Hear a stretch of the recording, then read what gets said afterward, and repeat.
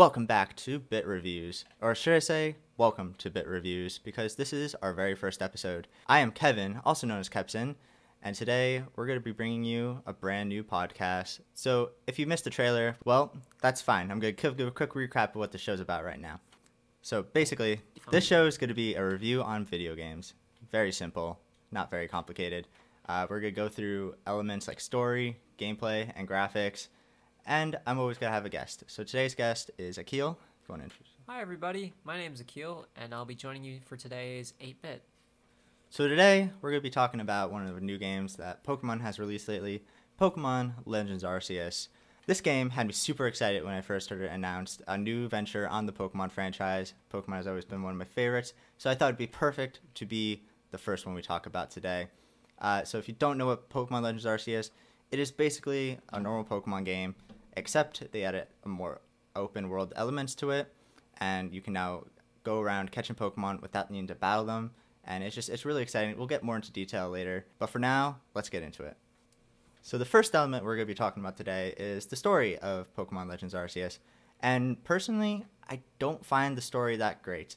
I do think it brings a lot of lore to it, but there just really wasn't much to make me go, wow. And what do you think about that, Akhil? Well, there weren't very many missions at all. It was kind of a very short storyline, but I think that's because the majority of the focus of this game was more around, catching wild Pokemon, exploring the region, finally unlocking the secrets of the Pokemon in the region. And while that doesn't seem very, story-centric, it's a very non-linear storyline, I think it really adapted very well to the gameplay. So, yeah, while most people don't really like the storyline, I thought it was awesome. I really thoroughly enjoyed it. Yeah, I guess that is true. They decided to completely revamp how the gameplay works in the game, so, they're more focused on that than actually adding story elements that made sense to me. One part that really gets me, though, is, why would you send back, and, what was the whole point of Arceus sending you back? I know it's, you stop the frenzy Pokemon, but once you do that, you meet up with Arceus, and then just nothing happens. He doesn't explain anything. He doesn't tell you why, and he doesn't bring you back. And it's always one of those things that just bother me. Oh, I compare that to a common theological discussion. I mean, why would God do something in this sort of context? Arceus is, in this world, the god. The reasons why he does things are unknowable to us. Maybe the reason he sent us back is because he has us affect the past in a way that will affect the future. Maybe by us being in the region and being able to tame the wild Pokemon, we usher in an age where humans and Pokemon can help live together in harmony. Yeah, there's some great points. I actually never thought about that before.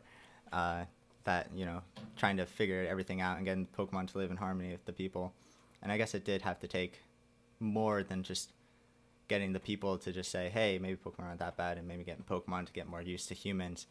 But it is just interesting, and especially how God literally just gives you a part of him at the end that you can just battle and play with, which is a very interesting concept. But one thing that really struck me is how much lore this game brought to the Pokemon franchise, because they basically gave so many ancestors now to so many people, and you're just like, oh wow, yeah, that person is an ancestor of this person in the future, or this person in the future, and it's just actually really cool seeing that. I think that was one of the great things to see. I think that was awesome. And one of the other things I think was really great about it were the side missions. While obviously the side missions aren't required for advancement in the storyline, I think they really provide a great image of how people viewed Pokemon before the time period and how they were gradually sort of adapting with them. There was an example where an old lady wanted to get rid of a Chimchio outside of her house. She originally wanted to move it somewhere else, and then she realized, oh no, that's not a great spot. She wanted to move it somewhere else. Eventually, she realized, hey, I love this Pokemon. He's my friend. I want to hang out with him every day now. Yeah, that is true. And there's also another task like that where Bidoof sneak into Jubilife Village and are supposedly causing chaos, and then you capture all of them, and then a guard's like, hey, then someone comes up to you and they're like, hey, maybe they can be useful because they love cutting wood, so maybe they can help me in my wood shop. And so then they kind of just the Bidoof adapt into the village, and you actually see them around the village more and more, and they actually sleep on roofs, and it's really cute. And it's just, yeah, it's definitely interesting how they kind of incorporated it, bringing into Pokemon into this world through other means. Yeah, it was. I think it was really really cute how right in the beginning of the game there was almost no Pokemon in the village at all, and then the first mission you get, or one of the first missions you get, is to bring a what was it, a Wurmple Yes. for the guy who was stationed outside of the Galaxy headquarters, and over time, you know, that's the first Pokemon in the village. Then there's another. Then there's another. Then there's more helping out with tasks around the village. It's sort of a progression. It kind of shows how people are adapting to Pokemon and how they're actually using them. So like, definitely add like little like lore and little bits and pieces that are just really well put together. But I'm just bothered by the main story, because you're from the future, you're brought to the past, you help these people out, but like, I don't know, it just felt rushed, and I don't know what it is about it, but it just bothers me. Let me see if I can put this into words. So like in the beginning, you're like brought into this world, you're meeting new people, they're very interested in you, definitely in the beginning, and you just kind of adapt quickly. And there's some aspects like you are a 15-year-old apparently, and you're not confused or like asking people why. You're just kind of like, okay, I'm here. Like that always barked. Like little bits like that kind of just bother me. I mean, I get it's for just moving things along quicker because you are the main protagonist, and it's not supposed to. Your feelings don't really count in this game ever. But it's always like it's just little things like that just, I don't know, make me think the game could be so much better than what it was. Well, are you saying something more along the lines of where they'll try to send you back to the future, or they'll try to, talk to you about, hey, what's in the future? Because I think, yeah, there are instances in side missions and even in the main mission sometimes where characters are actually talking to you about, hey, what's the future like? Hey, there's this. Hey, there's that. And there was also another character who was actually sent back in the past with you. Well, not with you, but at another point in time. His name is Ingo. And interactions with him are very interesting because you can see how, even though he's from a different region and he lost most of his memories, he's still trying to remember part of who he was before he was sent back. Yeah, yeah, but that's still just like the little details that like make the game, like the story good, but like just the main story, like those are all side quests, and the main story doesn't really. So like they're the Diamond and Pearl clan, and they're like two rivals, and we kind of learn that like they just hate each other, but over just a view, like the whole thing is they view God differently, but just physically, like not mentally, like it does the same thing, and it just kind of bothers me that like why just how he looks, that's really good of why you hate each other, and at the end you make them friends, but it's just tiny things like that. I don't know, but let's move on now. We gotta get into the graphics part of this game, and oh boy, the graphics. If you've ever been on Twitter, if you've ever been on social media, people hate the graphics. I don't blame them. Honestly, I do think there are some great looking moments in the game, but overall, it's just, It's a Pokemon game, graphics aren't like top priority. I prefer thinking of the story and gameplay before I think about graphics. But there's some moments where, like, in the distance, you see a Pokemon at, like, 2 FPS. And I know that's a technique used for making games run better. But it's just, at least, like, have them hide, maybe. Don't, like, just show them look that bad. And there are some moments where, like, when you throw a Pokeball in a water, the Pokeball literally becomes a PNG. It's not even 3D anymore. It's just a blurry PNG. And stuff like that just really nitpicky stuff kind of bothers me.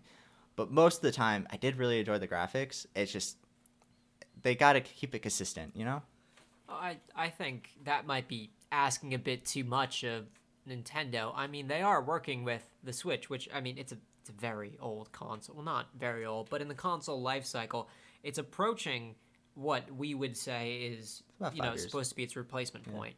So, like, I mean, the Xbox 360, well, it lasted, like 7 years? I don't really think it's practical to say, hey, we want a great game for a device which isn't going to be able to run it. Yeah, and I get that. I get that the Switch isn't a fully powerful system like every other one. But still, like, it was like I get that it's not gonna look always pretty, but just like at least keep it somewhat consistent, like most games can do. Like in Mario Odyssey, it looked pretty throughout. The new Kirby game looks really great. It's at Breath of the Wild. It's so consistently beautiful, but like in the Legends Arceus, I get that they have more entities and they have so much more in the background running, but it's just like why can't you keep it consistent like they do to a bit more outgoing way? There's a lot of ways you can improve like the how fast your game would run, but I'd imagine that a lot of them weren't available to the creators of this game because I mean, yes, we take the example of Breath of the Wild. Okay, Breath of the Wild, there's a lot of entities either way. I mean, it's kind of similar to how Pokemon does it, but these entities can exist as a sort of hey, it's just a object there, or hey, it's just an enemy. You're not loading 20, 30, 50 enemies at the same time, or if you are, your game's going to lag a lot. And also, the thing with Breath of the Wild and, Mario Odyssey that I don't like as comparison points is they made, at least personally, they made my Switch overheat a lot. So I needed to constantly have it, like, in a well-ventilated area. I couldn't be playing it under the covers. I think it's not really fair to compare it to those games because they did have a slightly easier time. Yeah, I get that. Yeah, that's definitely true. I was actually surprised how much Legends Arceus doesn't overheat my Switch. But I also did get the new OLED Switch, so that might be part of the reason why I have not tried it on my old Switch yet. It very possibly could, but my old Switch is literally falling apart. It is chipped and pieced, and it's a bad example.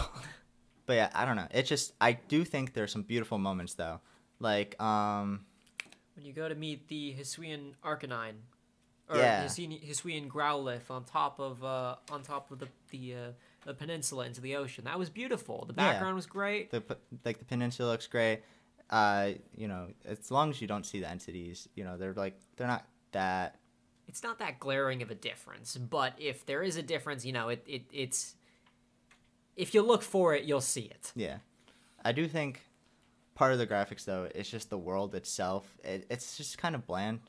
The world, you could tell like they kind of ran out of ideas of what to put into it for some reason. I don't know why, but it's just mostly trees, grass, and dirt, which is fine. It's expected. There's not much reservation there, but there are signs of an ancient civilization. So why is this ancient civilization only on the top of Mount Coronet? Why isn't there more signs of them instead of just the one ruins down in the coastal Mirelands or anywhere else? There's no other signs of this ancient civilization that used to live here, and it's just why isn't there more to this world that it's supposed to be barren, but there are signs of people who live there, built there. So why aren't there more signs of that instead of just these one or two places? I mean, yeah, on the top of Mount Coronet, we see, yes, there's a giant ancient temple, and around Mount Coronet's peak, we also see, hey, there's a lot of ancient ruins around the place. But I mean, think about it from the way you'd view a Greek or a Roman civilization. Why aren't there Roman ruins on the Italian coastline? Why aren't there Roman ruins everywhere? There really aren't because erosion exists. New people pop up. And in this world, we've got giant fire-breathing monsters that will regularly just destroy things, and giant, rock-eating monsters that will just, consume the ruins. I don't think it's entirely fair to say, hey, there's no signs of an ancient civilization, because they're concentrated in a couple spots, but that's the same way we'd view like Greek city-states. They are just concentrated in a couple spots. Yeah, that is true. I'm not very good at depicting things in real life like you apparently, so I don't see it that way like everyone else does, or I see more way people screaming on Twitter see it. I need to get off of Twitter. All right, so I guess we'll move on to gameplay now. And honestly, the gameplay of this game, the most fun I've had in Pokemon in so long. They revamped everything, and it's awesome. To the catching, to the battling, it's just incredible what they've done. And I think that it's definitely where they put all their effort into, and I totally understand why. They want to do something new with this franchise that feels like it's getting stale because they've been repeating the same thing over and over with nothing really new to it. So it's really cool to see that they're finally trying to experiment with how this game can work and what they can change, but trying to keep the core at the same time. And I really appreciate that. Yeah, so I kind of likened the new atmosphere to the way that I kind of viewed the wild area in Sword and Shield, where it was a really great atmosphere. It was wonderful. You could free roam, you could explore. There's Pokemon popping up on top of the world. There's Pokemon in the grass. Obviously, we don't have the Pokemon in the grass anymore, which I kind of like because that actually makes logical sense. But yeah, it was a massive new way to play the game, and with a strong style and agile style in battles that completely changed it.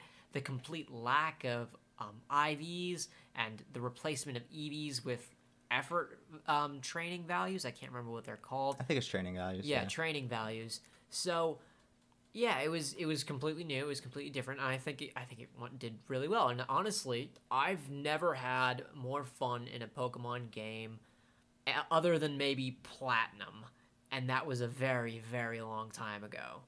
Yeah, I mean, Platinum was a great game. I love Platinum. It was like one of my first games. But time to get back to Pokemon Legends Arceus. So one of the first gameplay topics that we mentioned is the catching abilities. The new catching mechanics are just so great. You don't have to enter a battle. It's still luck chance, but they definitely made it higher up. So you're not spending hours trying to catch a single Pokemon anymore. And that was one of those things that just got really annoying after a while playing the originals. But now you don't have to do this. Catching legendaries it's a challenge, but it's a different kind of challenge. It's not just RNG anymore. You actually have to either use your stealth abilities, you have to figure out how to properly use items to hit the Pokemon, break a barrier that's guarding it, and then you might be able to catch the Pokemon. I think it's just a great mechanic that they added to finally make catching Pokemon fun again. Because after you do it the first game, after you do it after a while, it's just catching Pokemon it's really boring because it's just RNG and luck, and they don't make it wasn't as fun as it used to be. So now being able to catch the Pokemon in this brand new way made the game so much more fun to me, and it's just amazing. Yeah, but I'd like to say that I have a couple criticisms of the whole catching mechanic, the new catching mechanic at least. You shouldn't be so in the Alabaster Icelands, which is a region in this game. There's a level 85 Garchomp that is 15 levels away from being level 100, which is the highest level that's achievable, and also it's higher leveled than any other Pokemon you'll ever catch in the game. It is also incredibly easy to catch. Why? Pokemon that are, alphas that are so much stronger than the Pokemon that you'll be fighting shouldn't be, a simple, okay, lure it away with some food, okay, hit him in the back of the head with a Pokeball, boom, you've caught it. I feel like there needs to be more of a challenge. Maybe something similar to how the legendaries have it, where, the alphas are guarded by some kind of shield, that you have to whittle down, or you have to dodge, and you have to, hit some weak points. I think that, catching stronger Pokemon should be a bit more of a challenge, but, I really do enjoy the way that catching weaker Pokemon, standard ones that you'd find in the overworld, is fun. It's fun now. Yeah, I definitely understand that. Once you get used to the mechanics and once you really know how they work, catching Pokemon gets kind of easy. A little too easy, honestly. But, some parts of it are really fun. I think I agree with the Garchomp. It's when you first go out there and you don't really know how to use items properly, that Garchomp is a pain to catch. And you will not do it first try. But once you figure out how to use items properly, and once you figure out how to make it as easy as possible, that Garchomp is one of the easiest Pokemon to catch, along with every other Pokemon. I definitely think they did a good job with some legendaries though, like the genies. Oh yeah. No. I only ever hear complaints about how to catch those genies. So many people hate it so much, and I don't blame them because they were put just in the middle of the world, and they have the barrier that they hit them 3 times with either a sticky bomb or something, an item in the game that would allow you to hit a Pokemon, and you have to stun them with that item before you're able to throw a Pokeball at them or catch them or initiate battle with them.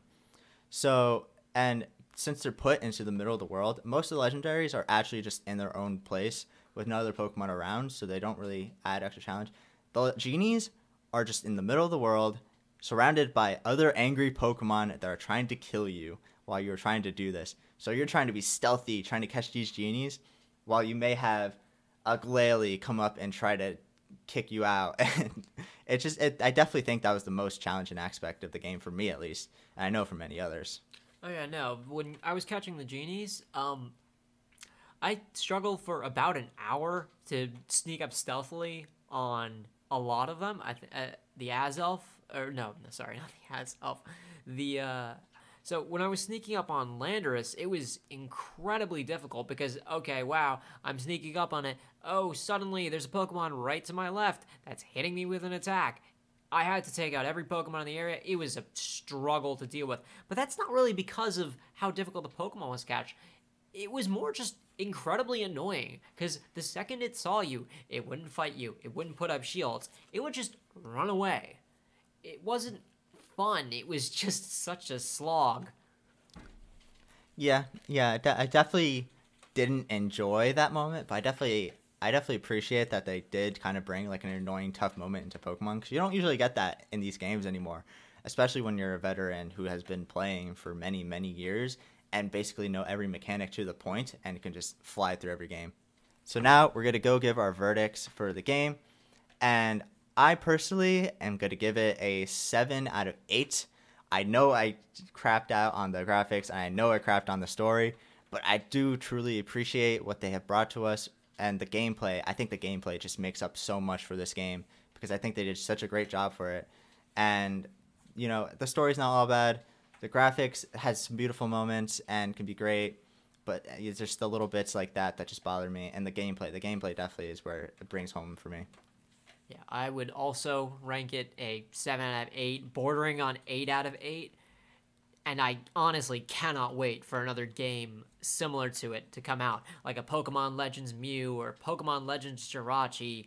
You know, I would love to explore other regions that I've already visited, but just in the distant past. You know, going around collecting Pokemon for the first time, because that's what I thought was the most fun about this game. You know, being there to view, you know, humans exploring their world, seeing all these new species. Yeah, I can't wait for what they bring into the future. This was definitely a great stepping stone. There's still much more work Pokemon can do on this, but I can't wait to see what their future. And I think that's where we're going to wrap it up. So I want to thank you guys for watching, and I hope you appreciate it. This is the first episode. Sorry if it's a little rocky, a little bit weird. I will get better over time, but I appreciate you guys for listening. I'll see you guys in the next games.